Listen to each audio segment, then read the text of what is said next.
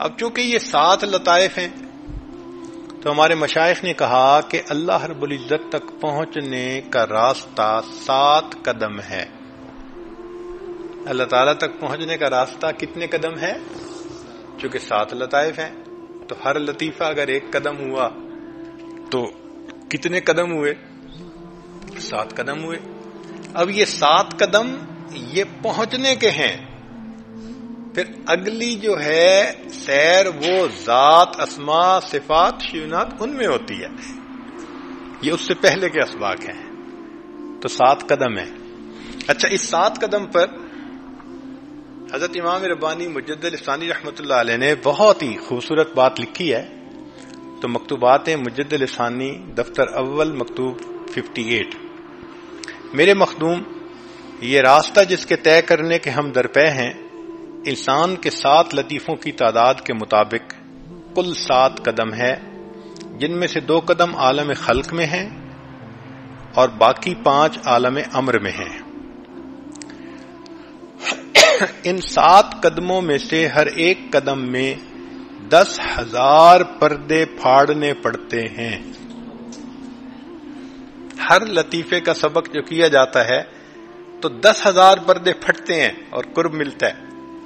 یوں سمجھیں کہ دلہن کے اوپر 70,000 پردے پڑے ہوئے تھے. چہرہ دیکھنا ہے کسی نے تو بھائی ایک ایک کر کے پردہ ہٹانا پڑے گا، تو 70,000 پردے ہٹانے پڑیں گے. تو وہ فرماتے ہیں کہ 7 قدم میں ہر قدم پر 10,000 پردے پھٹتے ہیں، اور جب 7ویں میں بھی فنا ہو جاتی ہے تو 70,000 پردے پھٹ گئے. اور پھر وہ فرماتے ہیں کہ خواہ وہ پردے نورانی ہوں یا ظلمانی. حدیث مبارکہ ہے ان للہ 70,000 حجاب من نور و ظلمہ. اب دیکھو ہمارے مشائخ نے حدیث سے اس کی سند پیش کی نا. یہ بہقی کی روایت ہے اور مشکات شریف میں بھی شاید ہے کہ ان للہ 70,000 حجاب من نور و ظلمہ، کہ اللہ. اور اس کو حضرت قاضی ثناء اللہ پانی پتی رحمت اللہ علیہ انہوں نے بھی لکھا ہے، مشکات شریف میں ہے. حدیث قدسی حضرت جبریل علیہ السلام کے قول سے مشکات شریف میں مروی ہے. علامہ ابن حجر مکی نے کہا کہ یہ حدیث صحیح ہے، اور امام سیوطی نے اس کو ایک طویل حدیث میں بیان کیا ہے.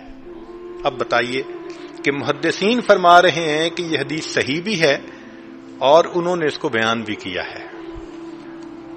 تو حدیث پاک سے ثابت ہوا کہ 70,000 پردے ہیں نور کے یا ظلمت کے، ان کو پھاڑنا پڑتا ہے. اب وہ 70,000 پردوں کو ہم ویسے تو نہیں سمجھ سکتے. اللہ جزائے خیر دے ہمارے مشائخ کو کہ جنہوں نے حقیقت کو سمجھنا کتنا آسان کر دیا.